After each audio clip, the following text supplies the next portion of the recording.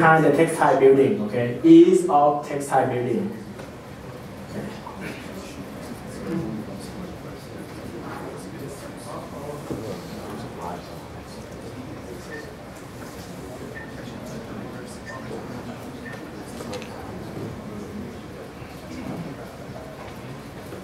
Okay, that's a hard act to follow.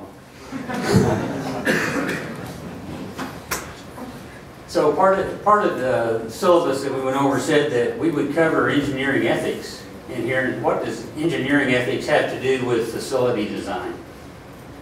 There's a couple of facilities there on the screen. And if you look at those, what do you see that might be impacted by your ethics? What's that? Okay, there's environmental concerns, public safety. Those look like roads. I don't see fences keeping people out, so it's open to the public. Contamination containers, Right. Yeah. So there's got to be that's the environmental controls, contamination. We got to consider that. What's inside those vessels? There's hydrocarbons under pressure. The vessels have to be designed to take that pressure. The connecting piping has to be designed to take that pressure. And then, in fact, if they get over pressure, there has to be relief systems in place that will handle that and discharge it safely and won't let the public be harmed. And who does the public include? Yeah, that's everybody on location. That's your co-workers. That's the people you work with. They don't have to be total strangers. It can be the leasehold pumper that goes by there every day. It can be the compressor mechanic. Those are all part of the general public. Look at the compressor for a minute. What other concerns could we have there? It's up on those blocks. Okay, well that can be all right. What about the noise it makes? What if that compressor's inside the city limits? We've got to consider noise suppression, the effect on the environment just from noise. Emissions that are coming out of that compressor. More and more the oil and gas industry is being held to take account of those types of pollution that may be harder to quantify. You know, I just get headaches because there's a compressor next door. And there's a lot of that, and you'll have to contend with that in your role with your companies that you work with. And remember that after hours, the farmers, the ranchers where our properties are located are going to be out there. There's going to be hunters. There's going to be any other number of people that are going to have a natural curiosity about what's going on. And so that general public has to be protected with whatever designs that we put in place. There's your East Campus map.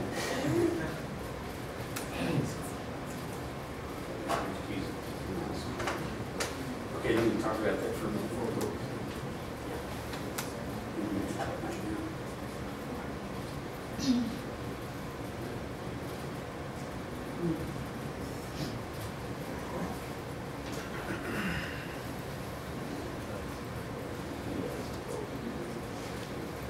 So we're going to talk about ethics, we're going to talk about professionalism, and how it impacts the engineering career. The year was 1937.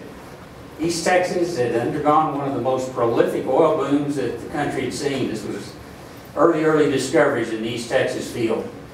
The town of New London, Texas, had a lot of oil and gas money. They built a new school.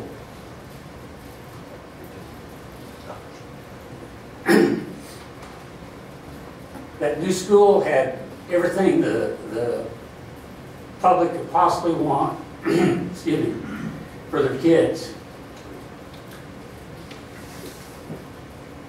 A decision was made to put in a boiler system for heating in the school. Somebody decided that we have all this natural gas, let's just use it instead of putting boiler systems in. We put heaters in all the classrooms. And so to save money, a lot of changes were made.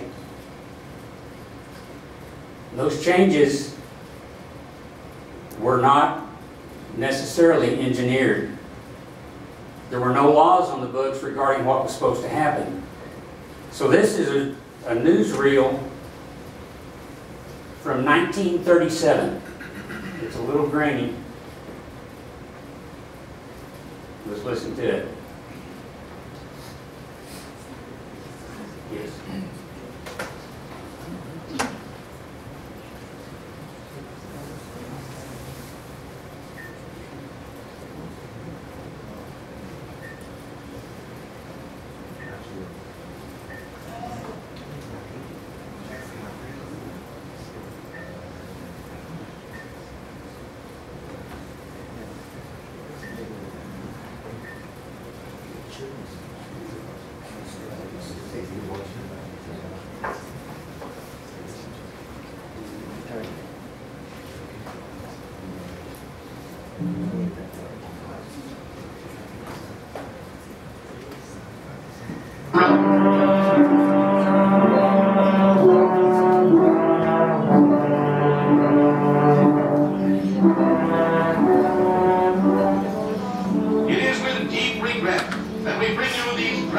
appalling scenes of one of the greatest tragedies in American history.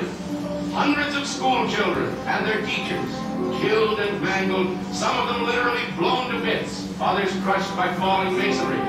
When their new consolidated grade and high school in the center of the rich East Texas oil field was shattered by a terrific gas explosion. Had the blast occurred 10 minutes later, school would have been dismissed, and the death toll small perhaps. But it struck when only the lower grades and a few others had left, catching almost the entire student body in an inferno of flying debris and falling walls. There was no warning. Before the eyes of persons in the vicinity, including scores of parents assembled for a meeting in a nearby building, the schoolhouse, one of the finest rural structures in the country, suddenly burst asunder and collapsed. In the remaining hours of daylight and through the long, terrible night, the scenes of the disaster were indescribable, harrowing. A wild confusion of feverish rescue work by floodlights, with their gruesome, ghostly shadows, and everywhere sobbing, hysterical parents, hoping against hope and bravely trying to identify mangled little bodies through their tears.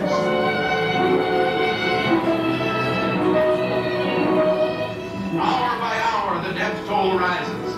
The injured, too, as rescue workers from the nearby oil fields uncover the pitiful remains of their children, or break occasionally into some living tomb.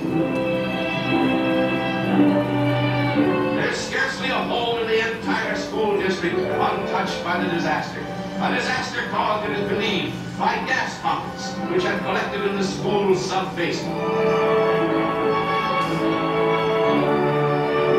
In the long list of American catastrophes, this is one of the worst. The entire nation bows in grief.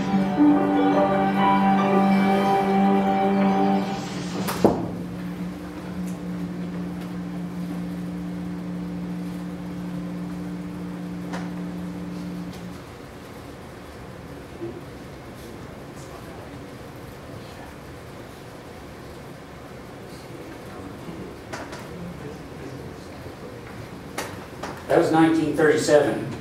In 1938, the state of Texas passed the Professional Engineering Registration Act. And so professional engineers were first recognized in 1938. We're going to talk about professional engineers and then registered engineers. You can be a professional engineer. You will be a professional engineer when you get out and start working in practice. But to be licensed or to register is a separate state requirement. And the principal reason that this requirement is passed is for safety. The professional engineering criteria are set out in state law, and once an individual meets those requirements, they are issued a certificate like this that says they're licensed and can practice as a professional engineer and hold themselves out to the public to engage in engineering activities. And so this one, this is mine. 1979. I know some of you may not remember that year.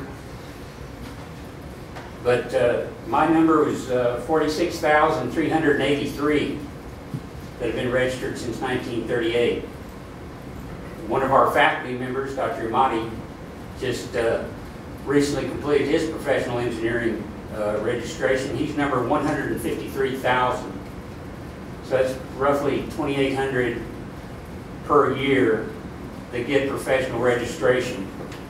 We usually think of engineers working in the public domain as being civil engineers, for example, on roads and bridges, but it covers all disciplines. And it is discipline specific. So if you look up my name, it says I'm registered as a petroleum engineer. And we all know that's a pretty broad subject, but everybody has a specific engineering discipline that they're registered in. Different states have different regulations on how they do that. There is also something in the law called an industrial exemption. Most of you, if you go to work for a corporation, will not necessarily need to be licensed or registered to work in that company and be called an engineer. And the term engineer sometimes, you know, we think it gets diluted because you have elevator engineers, you have sanitary engineers. Other people in the state have to be licensed. You have to be licensed to be a barber. And so what does our engineering license mean? What does it mean for the ethics and the concerns of approaching engineering? So there's an industrial exemption, though. If you're working for a company, you can be called an engineer, and you do not have to have that professional registration. That doesn't mean you don't have to act as a professional. If you work on federal property for the BLM, or not for the BLM, but if the properties you work on are under Bureau of Land Management or offshore in the Gulf of Mexico, they fall under the BSEE. Those regulations are becoming tighter and more often will require professional engineering registration to be able to work and sign off on work done on those properties. We're going to be talking about the NSPE, which is the National Society of Professional Engineers. And again, there's lots of words there. But let's take a moment and read the preamble. We'll look at details and parts of it, and again, getting back to where that particularly will impact us. Engineering is an important and learned profession. As members of this profession, engineers are expected to exhibit the highest standards of honesty and integrity. We spend a lot of time talking about honesty and integrity in the classroom. It has to carry forward into the workplace. Engineering has a direct and vital impact on the quality of life for all people.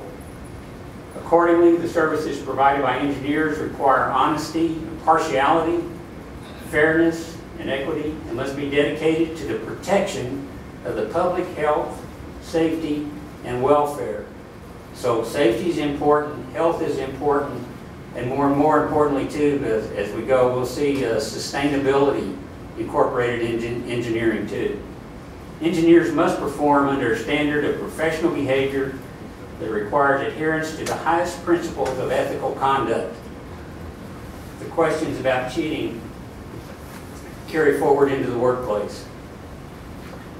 There are fundamental canons or regulations, rules, that actually they're more principles. They don't have to be incorporated into law.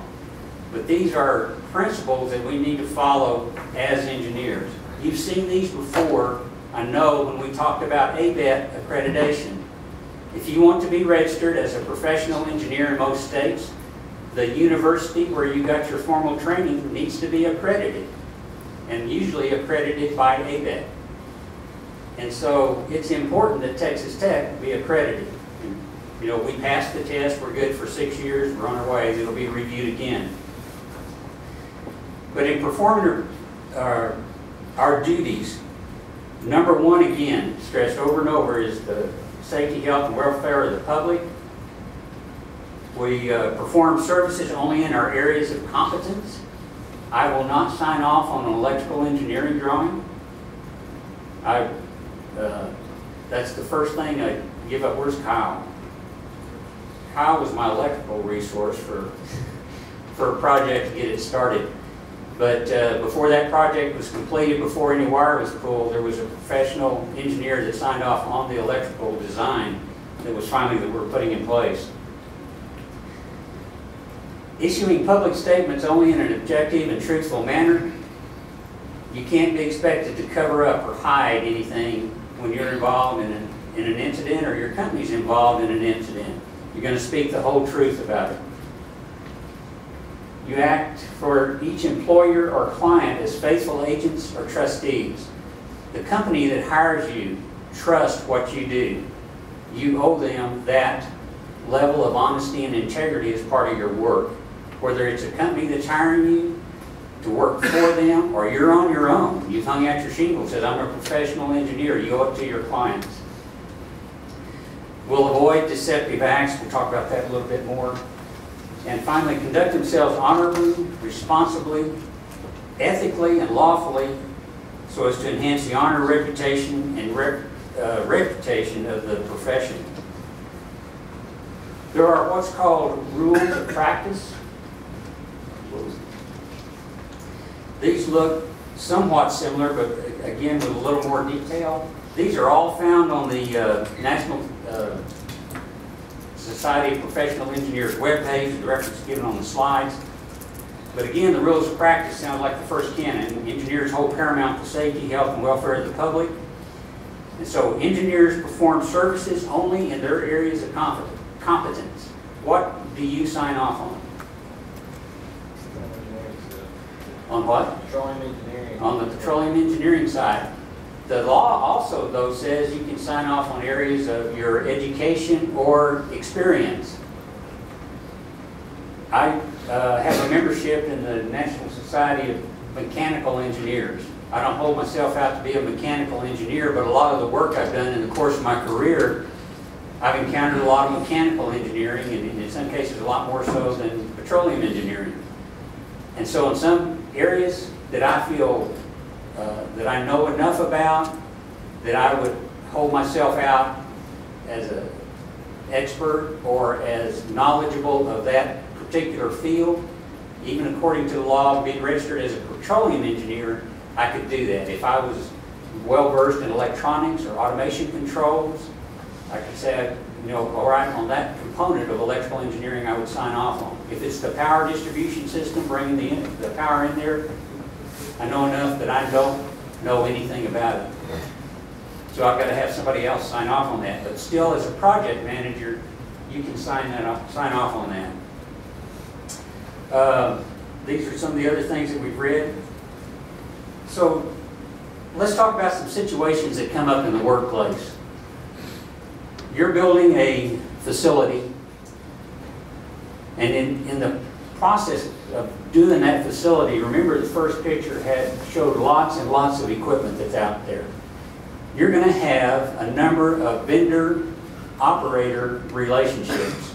Some of you, when you go to work, will work as a vendor. You're going to be coming back around and selling things to your buddies. And in turn, you're going to be buying things from your buddies. So you're the vendor, you call the operator, you're wanting to talk about a particular project, about designing some equipment, you need specs, yeah, let's meet for coffee. Vendor buys coffee, fine. You haven't been unduly influenced, right? I'll take you out for lunch. Is that all right to go with vendor for lunch? Shake your head yes, and by the way, you need to check your company policy, what that says too. There may be limits on the amount that can be spent. There may be prohibition against it for whatever reason. I know one company that I visited, a large major oil company, vendor had brought donuts that morning to the break area. For an employee of that operator to get one of those donuts, they had to sign a sheet that they took one. Now that was about the most extreme I've seen. So it might be all right to take a meal. What about if I'm working on that project and the vendor says to me, we've got a good deal with the steakhouse down here. We can let you have a package of steaks to take home. Put them in your freezer. That all right? Why? Unless we need business, we're even talking about business, or package of steaks. What's a package of steaks cost? You know, maybe it's $100. Are we conducting any business? What is the vendor trying to do? Yeah, it's a form of persuasion. That happened to me. Early on in my career, I was looking at pumps for sucker rod pumps. And we had a field with about 300. We had corrosion problems, and so we were going back to our two major vendors and looking at the pumps they had for sale. And literally, after I was visiting pump shops to see how they were torn apart, what they broke down, what was wrong with them. And as I visited one pump shop, they said, "Why don't you just swing by so-and-so butcher shop and just pick you up some steaks, you know?" And right then, we hadn't had any ethics training to a great extent. But just in my own mind, I had to say, "No, I'll go out to lunch with you, but I'm not going to do that." The next time a vendor came up and he said, we were working in Hobbs, New Mexico, he said, "We got the company plane in town, we'd like to fly to El Paso tonight, have some dinner down there, come back, you know, bring back later tonight. You and your wife. We're just going to dinner. But we're flying to El Paso to do it. Would you take that?" What's wrong with that? Anything? Raise your hand if you'd take that deal. The vegetarian wouldn't take it, okay. So it's going beyond just something that I can eat at one sitting or one meal. Okay, you're all good Texas Tech sports fans, you're out working, and now the guy's got tickets to the Texas game. Sweets. You want to go to the game? Yeah, company policy comes into play here a lot. What is ethical, what isn't? And there may be policy prohibitions on taking tickets to sporting events. And let me tell you, it's a trap young engineers really fall into when they think, this is my friend that's taking me to lunch, it's taking me to the ball game, it's taking my wife and I to a theater or plays. And as that association grows, it's having more and more influence on you, like, well, you know, maybe we give them a little extra help on this bid or something. And so it just creeps up on you. You've got to watch it, know where your boundaries are. And that's what all of these rules of practice, all these things about ethics are talking about. So we're buying pipelines to connect all of this equipment together. Company policy says I have to have a 1.5 safety factor on that pipe. But if I can get by with a 1.4 safety factor, I can buy a lesser grade of pipe and I can save a lot of money. Should I do that? It's only a tenth difference. And it'll save a lot of money, hundreds of thousands of dollars. Would you do that? Why not? Safety factor is there for a reason, right? It's there for a reason. It's a company policy though, right? What dictates company policy? Experience, management. Is it something you could talk to your boss about?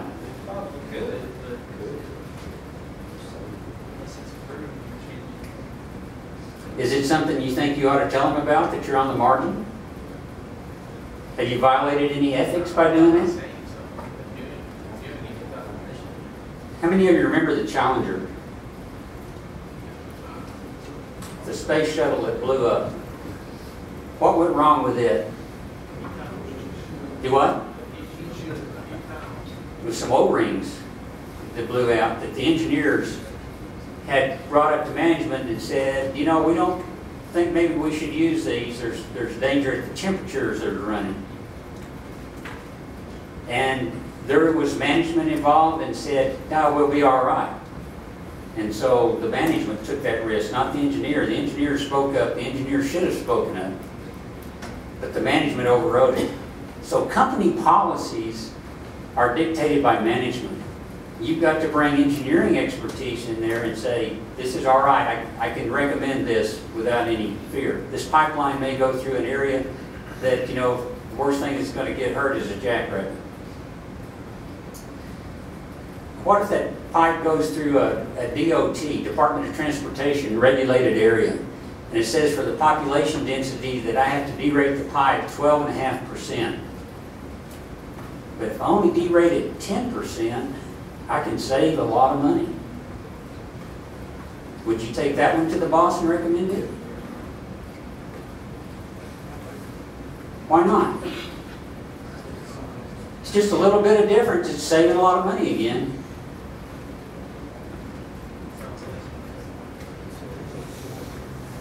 Remember, it's a Department of Transportation regulation. It's not a company policy. So it has the effect of law. So our ethics may say, our engineering calculations say, you know, it makes a slight difference, it saves a lot of money, but there's a law I have to follow. And I don't even think I want to broach the subject on this one.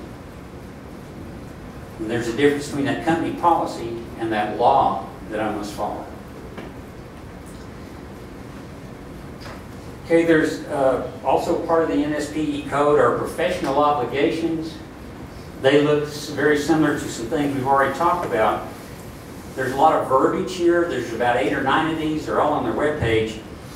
But it says that you're not going to criticize or untruthfully criticize other engineers or other improper or questionable methods by trying to bring down other folks, by downplaying against them.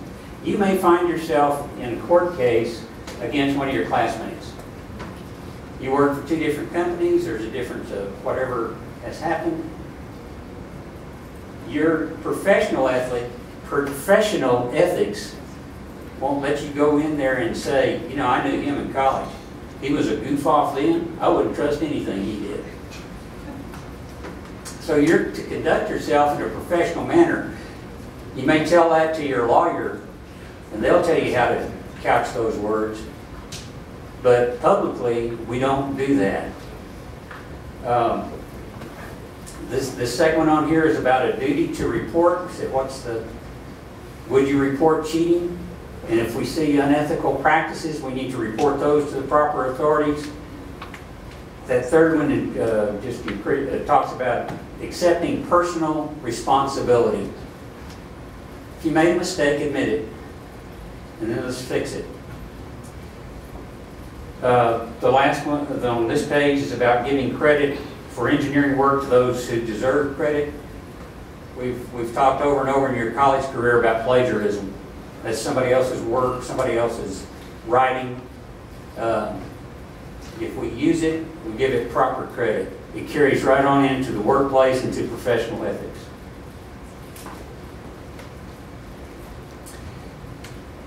It says engineers more obligation to be guided in all relations by standards of honesty and integrity. You should give honest advice, even if it means you're going to cancel the project, you're going to kill the project. That's your obligation as an engineer. Case in point, I'm working in California. Heavy crude oil project. They sent me out there to automate this project. All those separators and treaters were in a heavy oil field where the gravity of the oil and the water were so close together sometimes they would flip. And the oil would go on bottom and the water would go on top. I looked at that for a number of reasons. One of them also being that the price of oil was dropping pretty severely at the time. I said, you know, we just can't afford to automate this. We can't do it. So the right thing to do was stand up and tell management that. And I did that at a meeting. And the results weren't too bad. They sent me to Dubai for 2 years. But it's better than saying, oh yes, sir, that engineer that come did the preliminary study, he did just fine, and I think we ought to go ahead and implement this and spend these hundreds of thousands of dollars on something that's not going to work. So it's your duty to speak up and say the right thing when it's time to say it. Engineers shall at all times strive to serve the public interest, and that can go just beyond engineering design. You need to be active in your community. You need to be a part of the community, and your good ideas can be carried forth there too. Talked about avoiding conduct or practice that deceives the public. Let's be honest. Engineers shall not disclose without consent confidential information concerning the business affairs or technical processes of a former client or employer or public body in which they serve. I retired from a company 2 years ago. One of the stipulations of that was that I held information that was proprietary to that company. I held it confidential. And there's legal action that can be taken if I don't. I know all of you in here are in 4222, and one of the project is Eagleford. I know more about the Eagleford than I can tell you. And so, without getting a release of that information and saying, can we publicly talk about this, I'm bound by that agreement that I have with that company not to disclose that information. So it's not only a professional ethic, that one in case is backed by law. How many of you worked an internship? Did you see proprietary company information? Did they say anything about who you could talk to about it? Danny, you're shaking your head yes? Under threat of death or something like that? You have to hold things company confidential. There's things that have to be held company confidential until such time as they're made available to the general public, especially as it may affect stock price, as it may affect future activities of the company. You could let something out that could cost a lot of money. And so all of these things are applying to our ethics here. The last one on professional obligations is engineers shall not be influenced in their professional duties by conflicting interest. The company I was with had bought another company. The other company had an engineer on the payroll that they were wanting to let go. They held off until the merger was completed, and then they said, you're the new owner, you take care of this. And so I was the vice president over that division. The engineer that had worked for him bought interest in a saltwater disposal well that didn't belong to the company. And he was over here on the side, and all the water trucks hauling salt water away from the company's properties were going right to that disposal well. And so he was profiting from that. So it's a pretty easy decision on the company to make. You know, the guy's got an obvious conflict of interest. Didn't disclose it, didn't say anything to anybody about it. So one of the first things we did was brought him in and fired him. And so help me, as I looked at him right across the table, I said, you're fired. The next thing he looked up and said, can I work as a consultant? No way. So the guy wasn't very bright.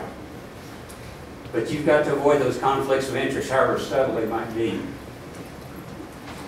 So out of all of this, there's about 3 takeaways. One is you have the responsibility to protect the safety, health of the public in the design and operation of a facility. Whether you're licensed or not, whether you've got that certificate that says I'm registered or licensed, this is still your obligation. The public, remember, includes everybody you work with, everybody that might potentially come in contact with what you're designing and setting out there. And then thirdly, know your limits of your area of expertise. You're getting a good education here.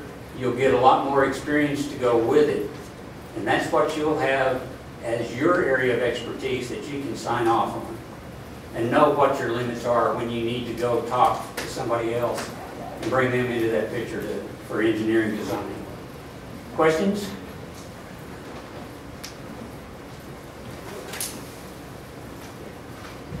think it's time's up. Is it? Oh. Thank you for coming.